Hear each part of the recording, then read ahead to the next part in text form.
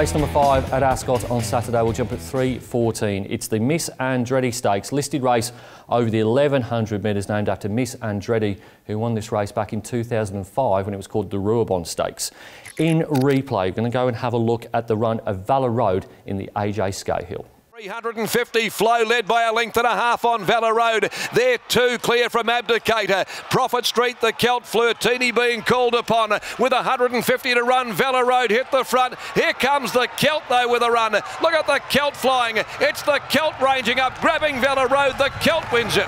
The Celt got the... Not much has gone right for Valor Road. This preparation was fourth in the Prince of Wales Stakes, then had a trial before the Winterbottom, only beat a couple home, and then was second in the AJ Scahill. That was over the 1400 metres, beaten by the Celt.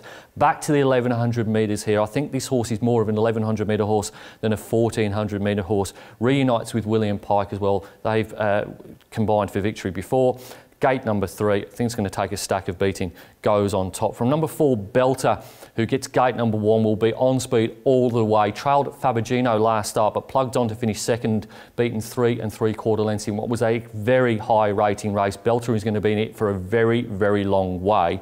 Number 3 is Prophet Street, who ran really well in that summer scorcher, beaten 5 and a bit lengths behind Fabergino. Was finishing off very, very strongly.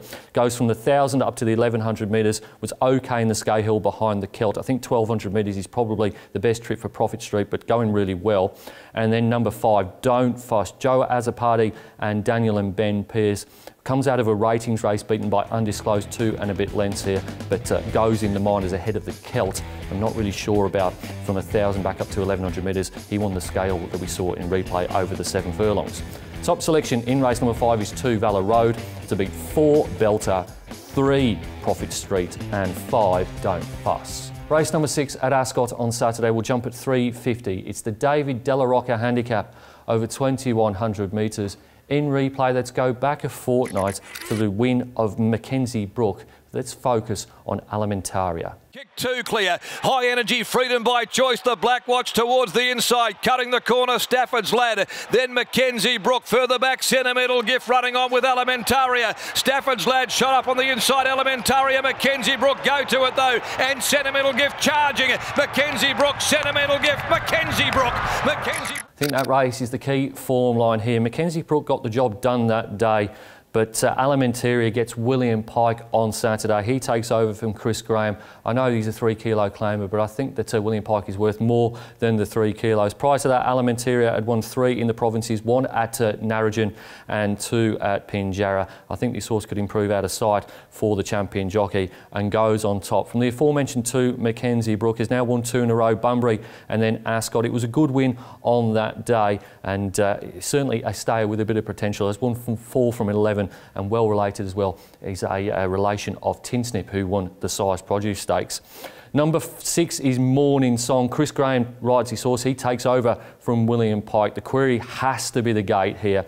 Gate number 13 of 13. Comes out of the graduation race where it beat Barra Magic. I think the form's okay, but I really do wonder as where Morning Song's going to get to in the race. And number 8, the Cat Ratchet for David Harrison and Clint Johnston Porter.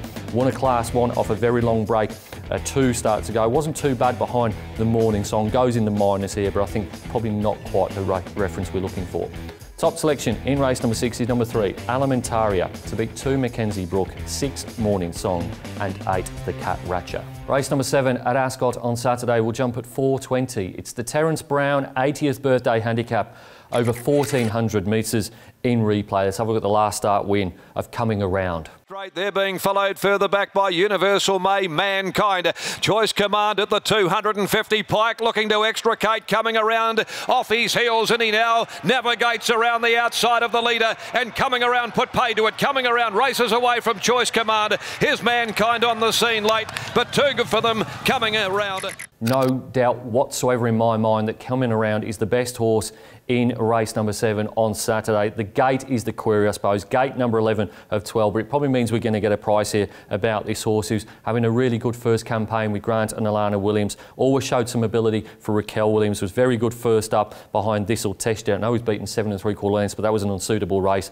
and then got the job done very easily last start at $1.80, beating Choice Command. I think coming around is going to go through the grades, goes from a 66 plus to another 66 plus here, goes up in weight, but with Pike aboard, I think coming around can win. Goes on top from number 5, Dicoletto. Doesn't win out of turn, this horse, but he'll certainly be on speed for Jared Noske, who takes over from Chris Graham. Jared rode this horse 5 starts ago in a Class 5 here at Ascot on Melbourne Cup Day. Was beaten a length that day. Can be in it for a long, long way, you would think. Number 8 is Why Choose Her for Ash Maley and Sean McGruddy. Jade McNaught suspended, so Sean McGruddy picks up the ride here.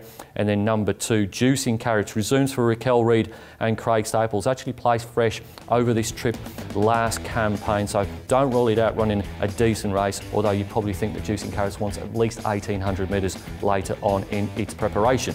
Top selection in race number 7 is number 3, Coming Around, to beat 5 Dicoletto, 8 Why Choose Her and 2 Juicing Carrots. Race number 8 at Ascot on Saturday will jump at 4.50. It's the C Corp Handicap over 1,000 metres in replay. Let's go back to the Summer Scorcher and zero in on Essential Spice. Back on the inside, but now Nucky works her through her gears, and Fabergino shot away by 4 lengths to Belter and Essential Spice. He had a sustained look over the right shoulder on the Liverpool Grey. She's well clear past the 100. It's Fabergino racing away with the Summer Scorcher. Another dynamic victory. She won it by 3.5. 4 of the 10 runners come out of the Summer Scorcher, and it is clearly the best form reference. The win by Fabergino was absolutely outstanding, and Essential Spice was beaten less than 4 lengths. Prior to that one, a 72 plus race beaten undisclosed. That's good form for this as well in this grade. I think it's a good use of the claim here. Chris Graham rode the horse 2 starts ago to win, brings the weight down to 58 kilos. I think Essential Spice will be there or thereabouts in the run,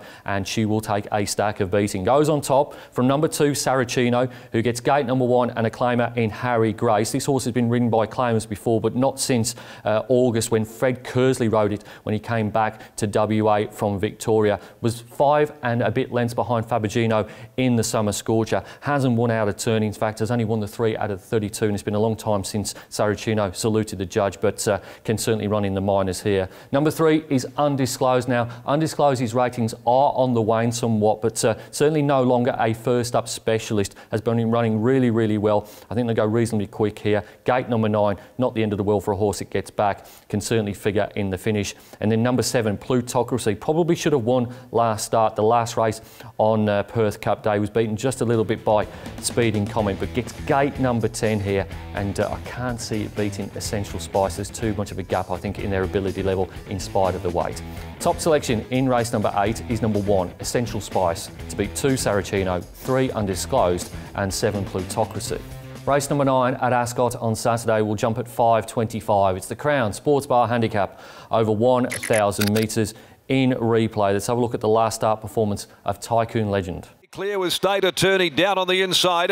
Lacevinsky in behind them, trying to find a bit of room with To Rise Again. And then Abbey Lane, Sterling Estate, State Attorney. State Attorney gets right up on the inside to grab Sterling Estate with Abbey Lane running on. But State Attorney hugging the Dulux too good. Another brilliant ride by Pike. Came away State Attorney to win first. Frankly, impossible race to finish the day here. It's going to be each way odds the field, one would suspect. Tycoon Legend goes on top. Was held up until about 100 metres from home last start. That is Tycoon Legend's pattern. Did win 2 starts ago, beaten Nemillion. Will need some looking running from gate number 9 with Clint Johnson Porter aboard, but I think Tycoon Legend's best is every bit as good as every other horse in this race, and therefore goes on top. From number 1, Transgressor, a horse that's won 6 of its 50 starts, did win at Ascot last time out, but that was a while ago now, 44 days. Blinkers on, visor off. Chris Graham, he claims he rode the horse last start. Certainly can run a race, and there's no reason why Transgressor can't win again. Number 12 is Sterling Estate. Simply does not win out of turn, but he's probably better than a graduation race. He's been running well in all sorts of races, 66 plus, his graduation, class 5s. He'll be there or thereabouts for a long way, but it generally finds 1 too good. And then number 8, Imperial Venus. Interesting runner this. Same owners as before, but now with Grant and Alana Williams. Gate number 1, William Pike rides. Both the trials have been pretty good. This horse gets back, or has got back in the past. It'll be interesting to see what they do here with this horse that was previously with Gavin Foster. Top selection in race number 9 is number 9, Tycoon Legend, to beat 1 Transgressor, 12 Sterling Estate and 8 Imperial Venus. It's now time to nominate my best bets on the Ascot card. He hasn't got a full book of rides, William Pike, but I think he might win the first 4 times he goes to the start.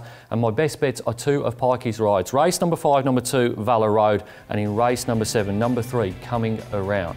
It's easy to stay up to date with everything that's happening at Perth Racing. You can log on to our website or you can follow us on one of our social media channels. Until next time, bye for now.